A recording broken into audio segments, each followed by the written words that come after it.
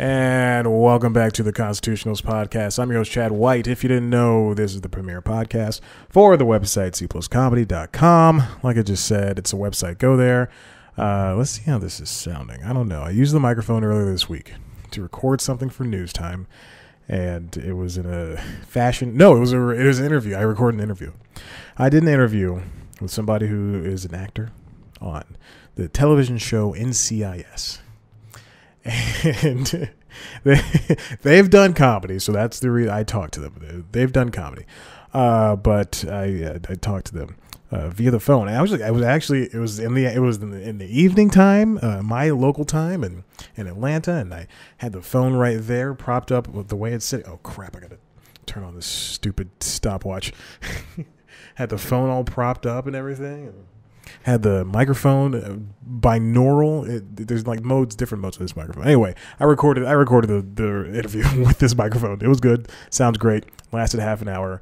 Wonderful person. I can't wait to put that thing out. I got to type it up this weekend. I also have to type up the last interview I did from last week. So, but there's no rush on either of those. Hey, let's get. Oh wait, hold on. Before I get onto anything, today I was at work. I'm sitting there doing my work thing. And I'm looking at news articles, and I have an RSS feed that links up to a bunch of different websites. Obviously, anyway, and I have it organized. I'm a very organized person, so I went to the text. None of this matters anyway.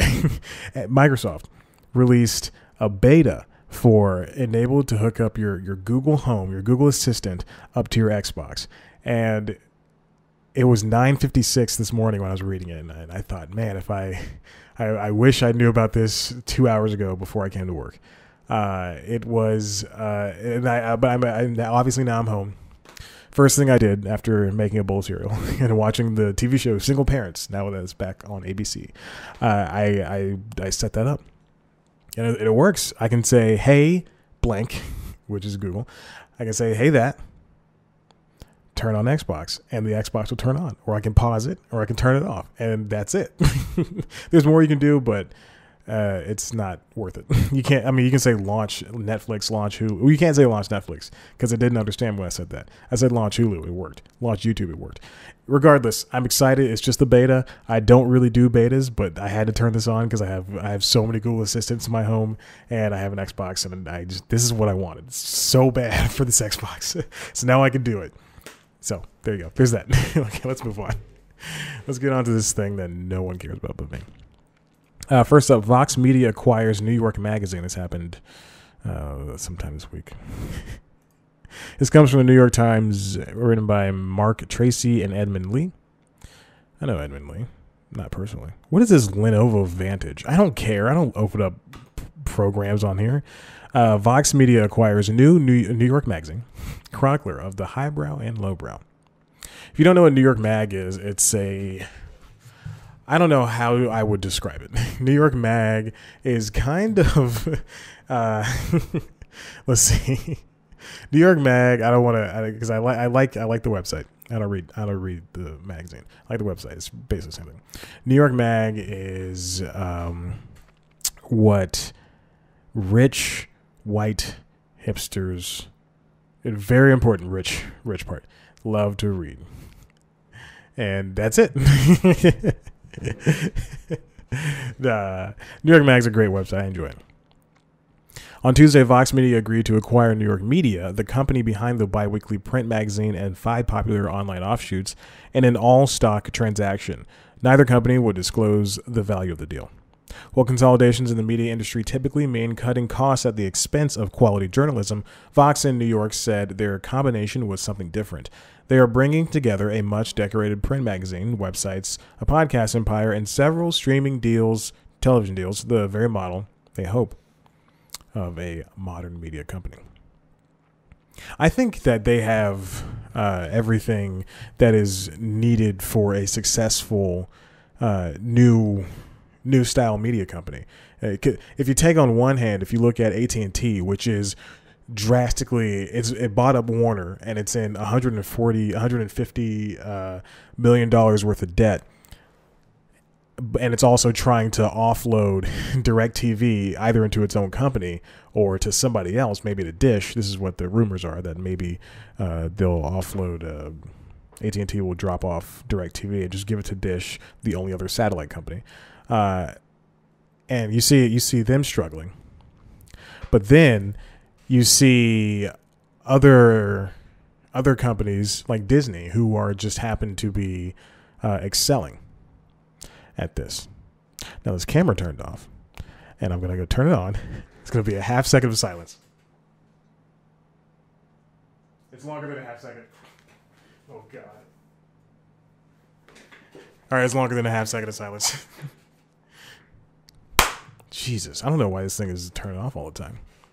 My laptop's turning off on me. This camera's turning off on me. I don't know what's going on. So when you have someone like AT&T who's looking to lose assets, and then you have someone like Disney who's looking to gain as much as possible, then you gotta understand that there is some type of median in play where, and it's not just because Disney has all of these successful franchises. Obviously, that's a part of it. But if Disney can somehow, Disney has struck an artery in the pop culture consciousness where everything it owns is popular. Let's get off of Disney. Let's go to a network. Let's say Viacom. Oh, that's failing just like AT&T. Let's say CBS. So CBS owns CBS, CBSN, which is CBS News, CBS Sports, which is, I mean, none of these are really networks except for CBS. And what else? Pop TV. CBS is on the come up because it has the highest rated shows on television, network television, and most consistent rated. Where am I going with this? What New York media and what Vox can do, what they're going to be able to do with this, what Vox is going to be able to do, and by owning New York media, is that it's going to. Vox is mostly a political driven website.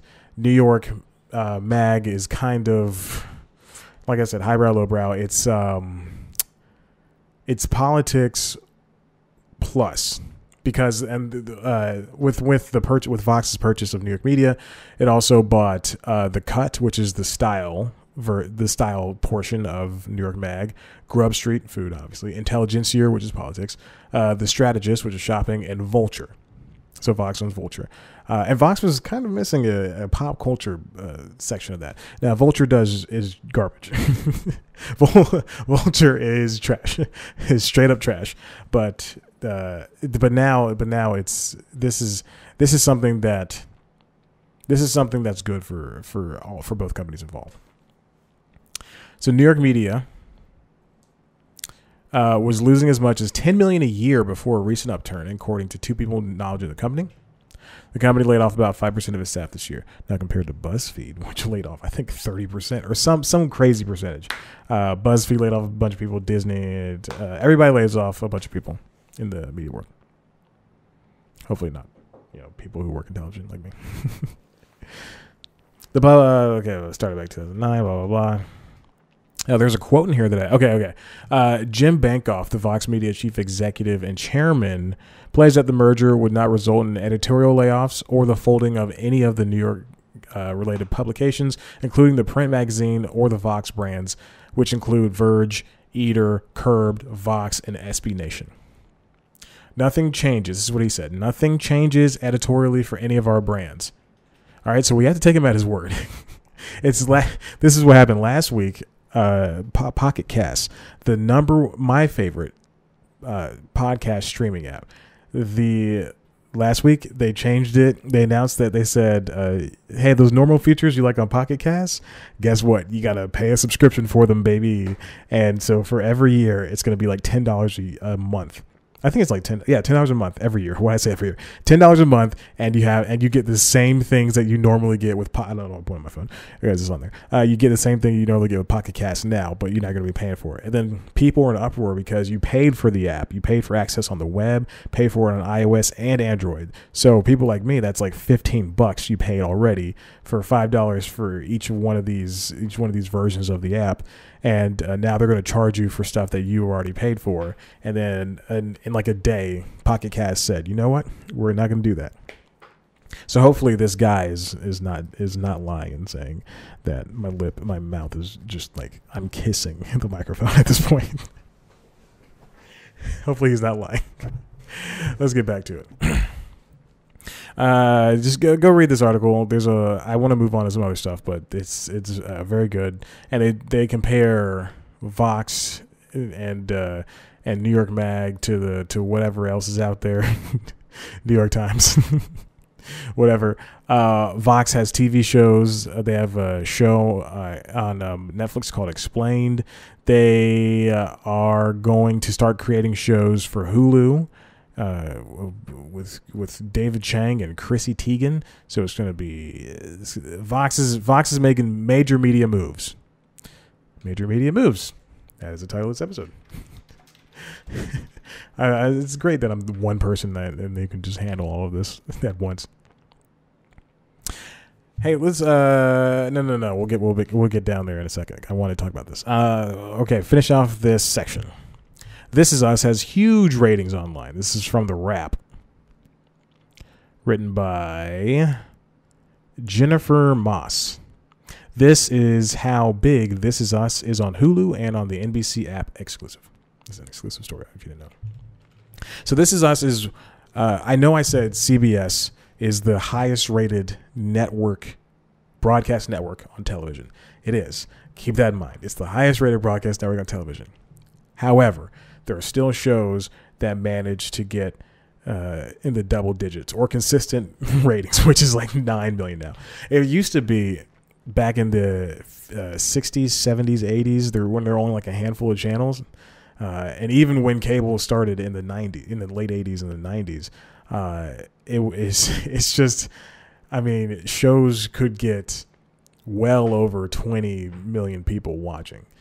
Which is insane by today's standards. Like if 20 million people watch one thing today, it's either the Super Bowl or an episode of Game of Thrones. And I think those topped out at 17 million this year. I wouldn't doubt if they were lower based on how many people like it. I like Game of Thrones this year, but who cares? I'm wrong apparently. So yeah, you could like Big Bang Theory was the highest rated show on network, and it's at like 15 million, if that. I don't even know. I don't know the numbers. But This Is Us now with the streaming age, shows can perform well above what they were, in the early 2000s, or I'm sorry, in the 2010s, in the early 2010s when streaming was just becoming this new thing, and people weren't watching TV and they were dropping cable, but they didn't have streaming yet. But now with this world of TV antennas and streaming and apps and online cable like Hulu with live TV and YouTube TV and Sling and PlayStation View, I'm going to keep naming Pluto. What else? Oh God, Orbi. No, Fubo. Fubi. Is that what's called? Fubu? Not Fubu. It's Fubo, because it's the sports one. Whew. None of this matters.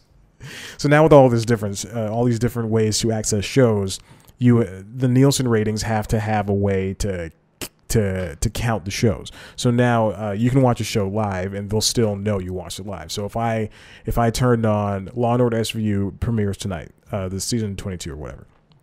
If I watch it tonight on my Xbox on the NBC app live, it's going to be counted that way because I signed up via the cable subscription. However, if I had Hulu with live TV and I watched it that way, it would still be counted.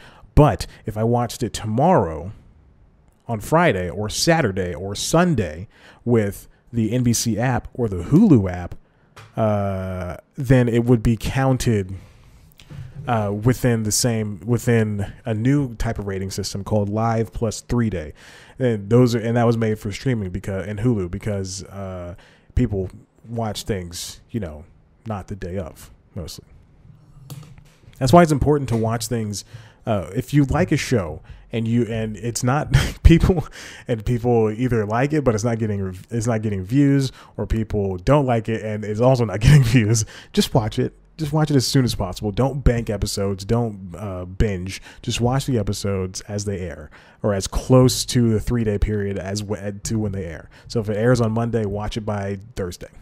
and then you'll be fine, because that's how these networks are just insane about ratings, and that, as they should be, truly. It might be a surprise just how much the NBC family drama grows when counting streams on Hulu and the NBC app, which is 42% in the advertiser-coveted adults 18 to 49 demographic and 20% in total viewers, according to data provided by NBC to the Wrap exclusively. Oh, brag. The third season of This Is Us averaged a 3.8 rating. I'll explain these numbers in a second. 3.8 rating in the key 18 to 49 range, according to Live plus 7-day Nielsen data. Wow, they're doing 7 days. Okay. I guess that's smart. I guess doing 7 days would be better. I think the immediate ratings are what's important, and then what's even more important is the Live plus 3 day. But I think 7 day is just a way to say, hey, well, let's get these last couple 100,000 viewers. Let's see how this does. But when adding in streams on Hulu and the NBC app, the week's worth of delayed viewing increases to a 5.4 rating. See, that's look at that. It jumped up 1. No, I can't do math. 1.6? That's it, right? 3.8 plus 1.6. Let's do this. Come on, Chad. Don't be stupid. He's 5.4. Oh, I used to be horrible at math, and I'm only good at it when it comes to things that don't matter like this. Looking at total viewers in the same L plus 7 time frame, Live plus 7 day time frame, season 3 increases from the Nielsen reported 13.8 million viewers to 16.6 million when including those sets of eyeballs watching Hulu and the NBC app.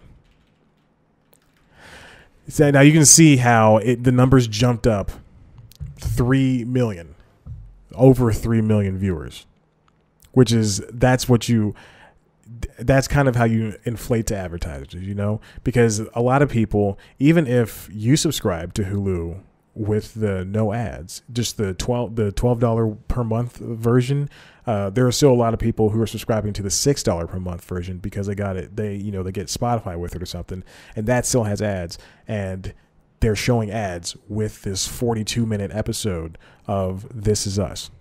So every time you see Randall cry or something, that's the only person I know on that show, Sterling K. Brown, and Chrissy Metz, Marilyn Monroe. Nope, that's not. Mandy Moore, and Milo Ventimiglia. And that's it. That's everybody I know on that show. Kevin something? Ugh, I don't know. The handsome white guy. Their brother. That's how you know. I don't know what I was saying before. I forgot. I'm going to go off on this tangent. NBC says that over the course of its first 3 seasons, This Is Us has reached an average of 79 million people unduplicated. So it means unique views in the U.S., which is about 20% of the entire country, when counting linear viewing as well as digital platforms. Fun fact, that's 20 million more people than a Netflix domestic subscriber base. Whatever. So that means 79 million people have watched that show. Pew! Including me. I remember where I stopped. Memphis. It was right when Randall's dad died.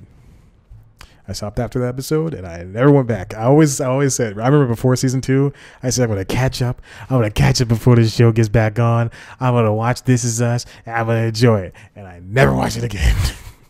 I said, no more This Is Us, baby. All right.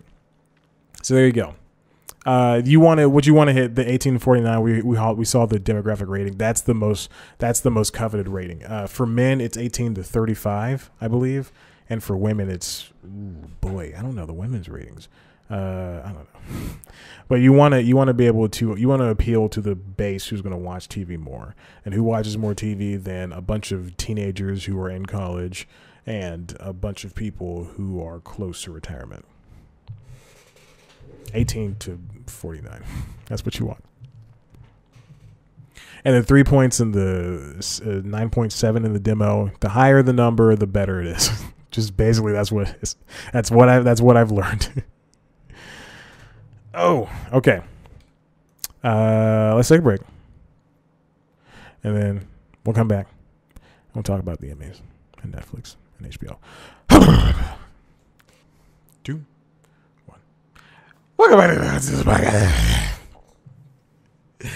I have to make sure this camera's still going. It's just like 2 minutes of me. I gotta restart this number thing, or what the kids call a timer. Let's move on.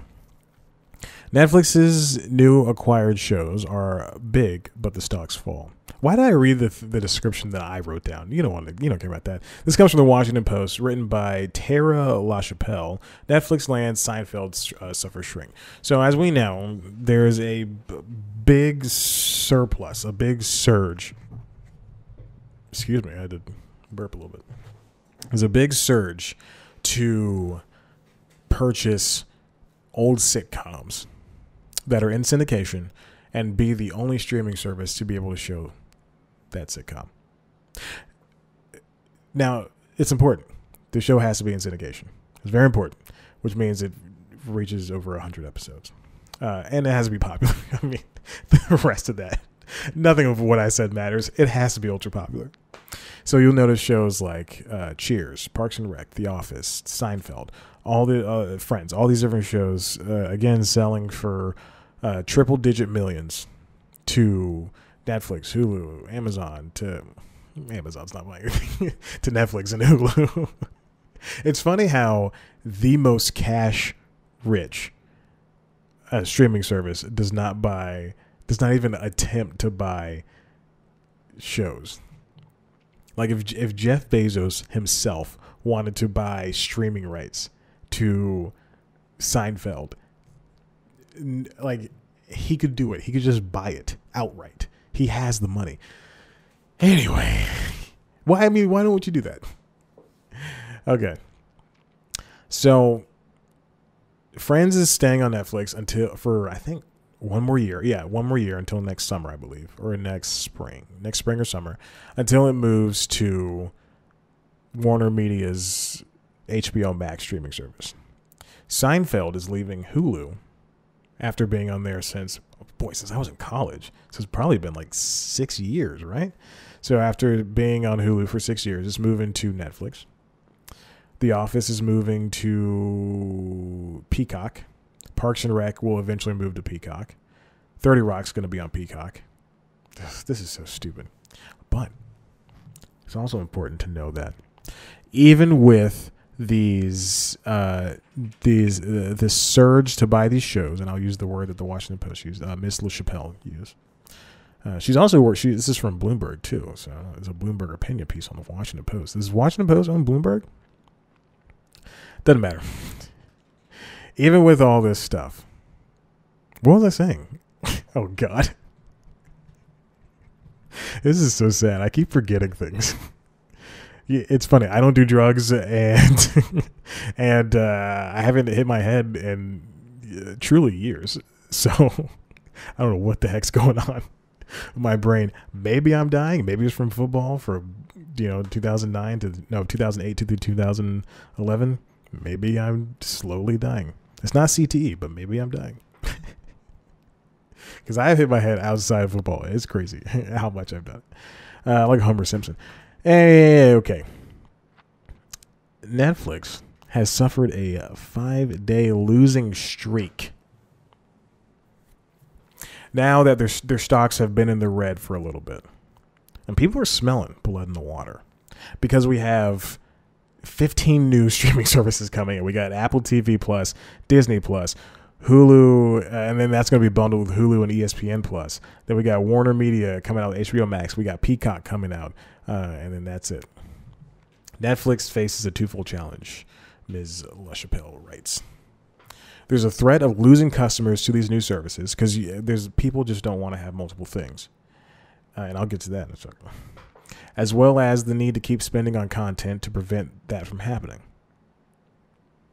I'm going to say this one more time. I've said this 1,000 times. Netflix needs to just stop caring about what shows they need to acquire and just start producing their own stuff and just don't worry about if I was Ted Sarandos, I would be eking that out. It's that coming with the Friends thing. I would just be pushing out. Someone would be like, "Hey, let's pick up, I don't know, episodes of, Oh, crap. I don't know these things. What's on The Loud House? Let's pick up The Loud House from Nickelodeon. And then if I was Ted Sarandos, I would go, no. We'll make our own version. Even though the Loud House movie is going to air on Netflix. Why do I know this stuff? Anyway. While the terms of the Seinfeld deal weren't disclosed, the price tag reportedly exceeded the $500 million that Comcast, NBC Universal paid for a similar transaction involving The Office. AT&T's Warner Media also struck a $425 million deal to stream Friends reruns, which will disappear from Netflix in 2020. Those are hefty terms for shows that haven't aired fresh episodes in quite some time, 21 years since the last episode of Seinfeld. Jeff Wolodarzak, an analyst for the Pivotal Research Group, sees Netflix's annual cash outlay for content climbing to $35 billion by 2025. Jesus crap. Keep in mind that the junk-rated borrower burned through $3 billion of cash in the past 12 months and has more than $18 billion of content obligations. Netflix is also valued at an eye-popping 28 times EBITDA, more than double where its closest peers trade. It's about to go up against companies with deeper pockets and rich TV and film libraries. They have a little chart showing the streaming wars in action. Netflix shares are already beginning to feel the heat from Disney and other companies gunning for subscriber base. Charter, why is Charter at 47%? Anyway, streaming wars are going to continue going. And it's important to know that Netflix is, especially with their throw paint at the wall approach. I just hit my nose on the thing on the microphone. The throw paint at the wall approach with buying just as many things as possible and seeing what sticks and what doesn't. Because now, it's funny because they have shows like Flake, starring Will Arnett, which never did well, but it has 2 seasons up there. But now that just lives up there, and it's been canceled. But it's never been formally canceled. But it's been canceled, and no one's watched it because who cares? And then I noticed this a couple of days ago. I was scrolling through Netflix on my phone, and a show that I wanted to see. I think it was Altered Carbon. A show I wanted to see. Let's say Altered Carbon that came out a year ago or a year and a half ago. It wasn't, I didn't even have my list, but I knew I wanted to see it, but I forgotten about it because so many different things come out every single week. So now I had to add it to the list just to remember it. You barely remember it now. But that kind of ties in with the next story, the final story, written by John Coblin and Nicole Sperling of the New York Times. As HBO celebrates a big night, questions about its future looms. So HBO won 34 Emmys on Emmy night. 34. That's more than Netflix. That's more than Amazon. But Amazon did win giant Emmys, such as Fleabag, winning Best Comedy, which is great because I love Fleabag.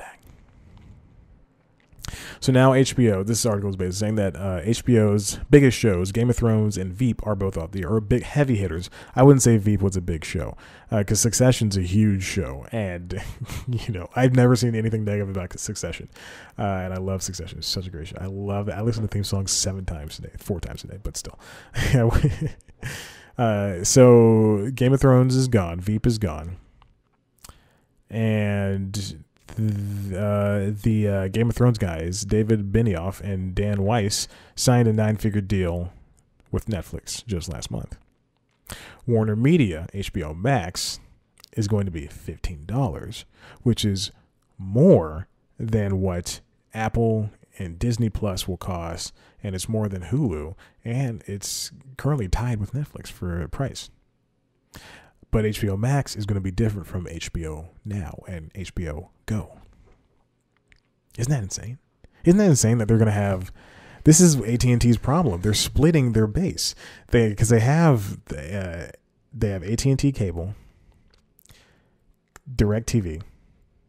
I'm sorry, Uverse. So you have AT&T Uverse, DirecTV Now, which is their streaming thing, HBO Now / HBO Go, which is how you tie your cable, and HBO Max. Just make HBO Now and HBO Go HBO Max. God, this is so stupid. Oh, this is so frustrating. Then they talk about parties and stuff like that. And yeah, I don't know why I pulled this up. Because this talks about parties. And it just says what HBO is offering. Okay, so there's just a bunch of mess. It's what they describe as messiness at AT&T. It kind of it's kind of, I can feel the hurt coming from the confusion that the AT&T buyout has caused for Warner. On one hand, it does offer them kind of a stability, because I don't think Time Warner would have done a streaming service. But on the other hand, it's ridiculous how stupid this is turning out to be. This is so dumb. There's going to be a point where this all just kind of falls apart for AT&T. And I'm not just saying streaming service, just for AT&T, period. Because I was listening to, I think it was the Washington Post Reports. I think it was Washington Post Reports, which is not the title of the podcast. It's called Post Reports. I was listening to Post Reports, or either that or it was Up First. Both podcasts from NPR and Washington Post, respectively, or Washington Post and NPR, respectively. Either that, I don't know. I think it has to be Post Reports, or maybe it was the Journal from Wall Street Journal. Regardless, who cares? It wasn't Post Reports, because I haven't listened to that in a couple weeks. It was the Journal. It was Wall Street Journal podcast. I gotta figure this out. This is bothering me. And I was listening to either one of Wall Street Journal's podcasts, either the Journal or the morning one. Okay, anyway, I was listening to one of their podcasts. I'm going insane over here. And they were talking about AT&T as a whole and all the streaming services it has, and all the services it has. And what they noted is that there's a lot of stuff that AT&T is doing, and it's not doing it particularly well. And it's very true. It's not doing anything particularly well, which is alarming. But then you look at its closest competitor, which is Verizon. And yeah, Verizon has kind of a cable service. Yeah, they had an app called Go 90 that was exclusive home to streaming videos, like a Lyft driving or an Uber driving show and stuff like that, with comedians and stuff like that. And they have an internet service. But the core thing it does, which is cellular devices, it does well. Yeah, it's a little bit expensive. Yeah, you're locked into contracts and all this stuff, but it does it well. And then if you look at AT&T, it doesn't do anything particularly well. It doesn't have the best service. It doesn't have the best contracts. It doesn't have the best streaming service. It doesn't have the best cable. It doesn't have the best internet. There's just so many things, so many factors that go into making a good company, and AT&T is not able to hit any of that. And that's what happens. I mean, that's what happens when they reach their hands into too many pots, and now they have $149 million in debt, worth of debt. Excuse me, and it's and they have to figure out, okay, well, we got to play catch up to Verizon, we got to play catch up to Netflix, we got to fend off Disney and Apple, because they're also have streaming services. So AT&T should have really thought this through, opening up all those different streaming services and cable providers. But we'll see. And then the last thing I want to talk about is so the Emmys were this past weekend, and there were a lot of winners, a lot of losers. It's a lot of difficult stuff. And but the ratings were down 32 to 33%. Ratings were just a huge sloping, gaping nothing. And I think it was like 14 million people. Don't quote me on that, but it was down 33%. Same age as our Lord when he was crucified on that cross.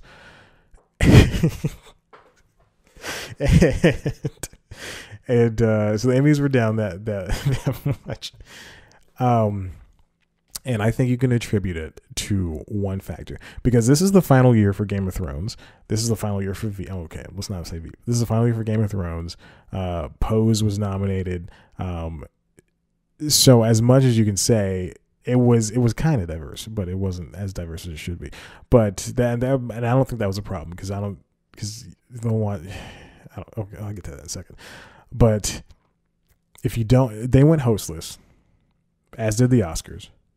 But for the Oscars, you can't just you can't pluck up, Tom Cruise or Hugh Jackman or Kevin Hart or Dwayne Johnson. You can't just pluck up one of the best actors, because there's so many movies. I mean, there's a lot of TV shows, but there's just like only so many movies, and you can't say this person should host. But when you get to the Emmys, there's so many TV shows that give an actor a chance, or a television host a chance, to show their chops and say, I am good at hosting. Let me host this show. That's why they have a lot of late night host these shows. James Corden hosts the Tonys. Colbert hosts the Emmys. Kimmel hosts the Emmys. Chris Rock hosts the Oscars. That's why you have so many of the same people, comedians. And it's better if you get a comedian. But but that's why you have so many people, actors and hosts, hosting these things, because they know what to do. And when you take that away, especially from a show that needs a host, that is in dire need of a host, like the Emmys, then you just ruin it. I understand that they probably were like, we don't want to reach any type of controversy. This will make things go faster. And to their credit, it kind of did, but it was still like 10 minutes behind. Because I went to bed at like 11:30. It was still like 10 minutes behind. A host will tie things together. And as much as people didn't like Michael Che and Colin Jost last year, they say they were lethargic and that they felt like they were being held a gunshot. It was still better to have that than to have a bunch of non sequitur guests come out and say, this is how we're going to do our thing, and then that's it. When you have Ken Jeong come out with Nick Cannon to promote The Masked Singer, I guess, I don't know, and do a bit on TikTok, which was maybe 3 times as long as it A, should have been, and B, as long as everybody else, then that is unfair. Maya Rudolph and Ike Barinholtz came out. They did a minute and a half. Funny. Very funny. I liked it a lot. You got Gwyneth Paltrow sauntering out there. She was great. But then when you push things along, when you force things in there, Tom Lennon, funny guy, he was doing commentary, and even he was tired of that. So I don't know. Maybe think these things through. That's why I want to put my hat into the ring. If I could host the mother-loving Emmys, oh my God. And like, just get somebody from the outside. It'd be funny. People would be like, who is this guy? And I can take the shots at people. I'll take the shots at Bob Iger. I'll take the shots at AT&T. Now, with all that being said, let's get to the diversity. This camera's going on for 19 minutes. It usually shuts off at 17, so it's very interesting to see this thing keep going. I have to keep watching it to make sure it doesn't explode on me. Now, it's very interesting all night long if you're watching the Emmys. And it's on Hulu, so I urge you to go check it out. It's 2 hours and 9 minutes uninterrupted. I saw that this morning, and I thought, who would watch that? Who would watch the Emmys? Who said, all right, it finally turned off. Who would go, I gotta watch the Emmys. Turn on Hulu. Cut to next year, and I'm like busy, and I want to watch it like that. I watch it the following Monday. Now I can sit down. Don't tell me who won. It's like that episode of Friends where, How I Met Your Mother, where they all were, they missed a football game and they recorded it and they all avoided all day long the score. That's a very funny episode. So there wasn't a lot of diversity in the winners. And that saddens me because that's usually how it is. I mean, like, it's okay. But you have all these famous people who come out and say inclusion rider, and they don't do anything about it. And it's been 2.5 years since Frances McDormand got up on the stage. Excuse me, it hasn't been 2 years. It's been a year and a half.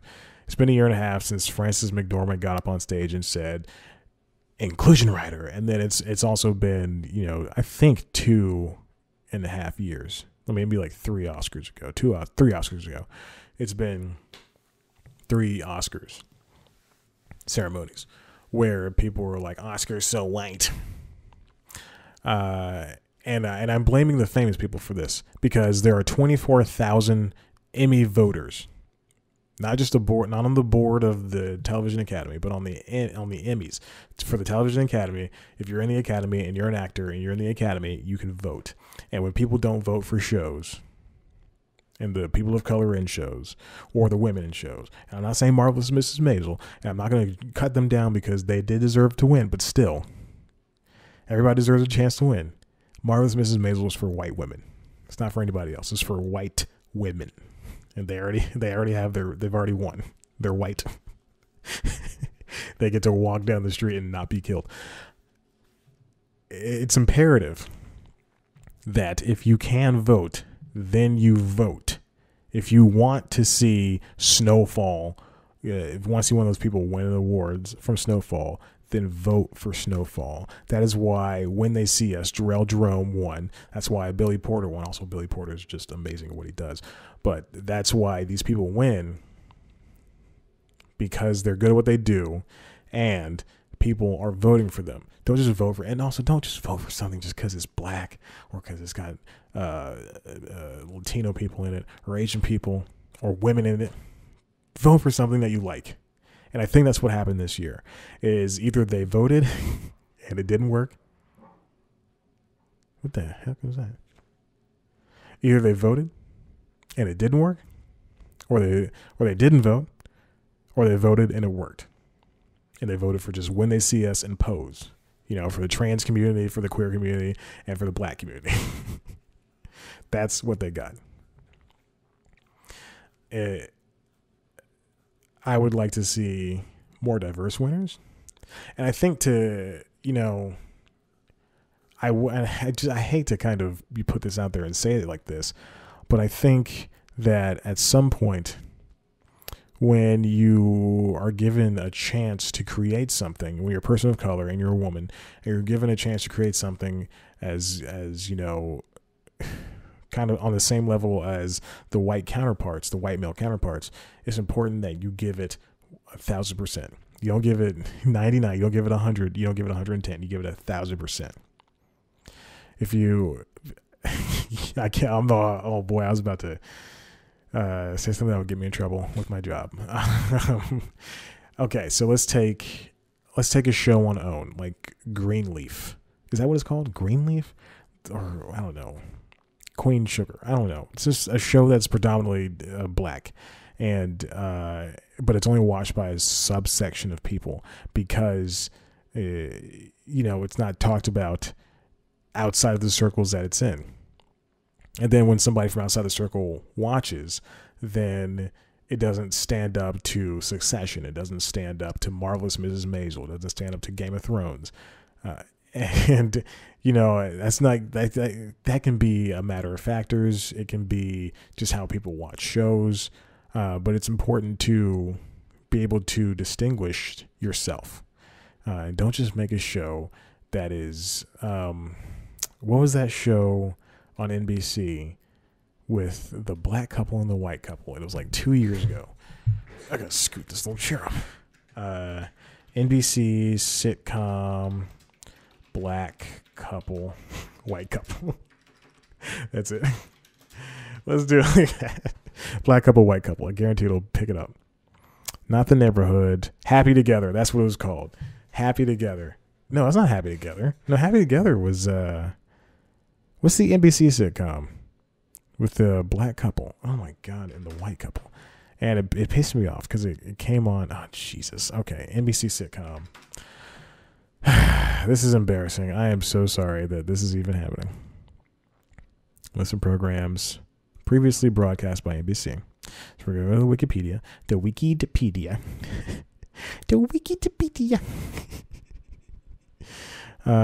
Jesus. Oh my God. Look at all these shows.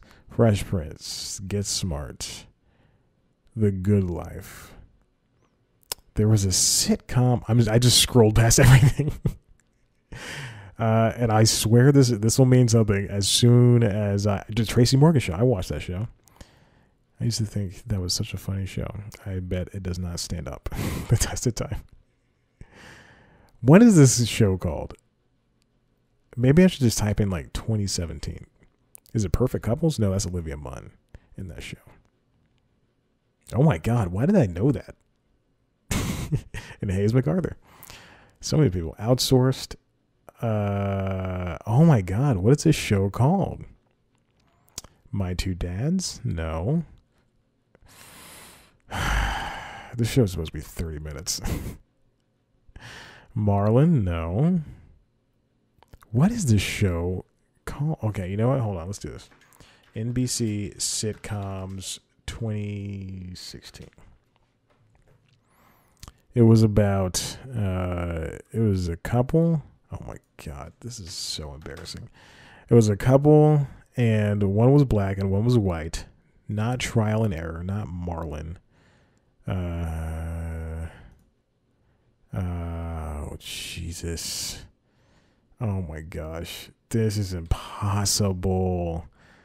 It had to be 2016. But I'm going to go back to I'm doing 2017. Oh, Jesus. Nope, we can't play that. So, let's see. AP Bio, Good Place, cancellations. Oh, this is embarrassing. Oh, God. What's Man with a Plan? No. We just got quiet. I did this. You know what? Who cares? Okay, anyway, it was a show about a black couple and a white couple. And when you get a chance to make a sitcom, and then you make it a multicam because it's cheaper and you can do so many things in so many days, and then the jokes aren't funny. Then I mean that's what happens. The shows get canceled, or you don't get recognized, or they're poorly rated. Truly. I mean, you can't don't just put people of color in it and then write a third of a script and then go, that is it. We are done. Because that doesn't make sense. Because that doesn't make anybody else look good. Like, don't you want to do the best gosh darn show that you can possibly do? Because that's what I would want to do. That's what I want to do. Not would want to do. That's what I want to do. Truth be told, that's what it's called. It was 2015. I was 2 years off, a year and 2 years. Because Mark Paul Gosselaar, I knew he was in it. I was thinking in my head, it's Mark Paul Gosselaar. But you know what? And Tone Bell. It's hot in here. What I'm trying to say is just do your best. Listen, if you like what you heard here, head on the website, cpluscomedy.com, where there's going to be some interviews coming out soon. And, yeah. One from a woman who stars on NCIS, and another from another comedian who I've talked to before. Both phone interviews, both wonderful. Hopefully, I got some more coming up. And follow us. No. If you want to see a video version of this podcast, and God, I please pray you do. Check out youtube.com/cpluscomedy. You can see me in all my glory for the past 50 minutes or 40 some odd minutes, because I did take a break. So 48 minutes. Follow us on Twitter and Instagram @cpluscomedy. Follow me on Twitter and Instagram @ChatBlackWhite. Like us on Facebook. If you also want to see the video, there's a show that we do every week called News Time. News Time is a wonderful show. It's like the Daily Show, except less funny. We take one topic from the entertainment news world and dissect it in a scripted form. Very fun. Very fun, very funny. I like it and do it. This week's episode was about the NFL celebrating 100 years, and SportsCenter also turned 40. So there's that. I did a very elaborate and very, very long, I think the longest cold open I've ever done, in the vein of SportsCenter. So check it out. Making fun of Antonio Brown. I wrote it. Here's what happened. I wrote it on Sunday. I shot it on Sunday. And then I was too tired to do anything else. And then I edited it and put it out on Tuesday. So it was way behind some time, but whatever, who cares? Check it out. Thank you for listening. I appreciate it. You're the best. Bye.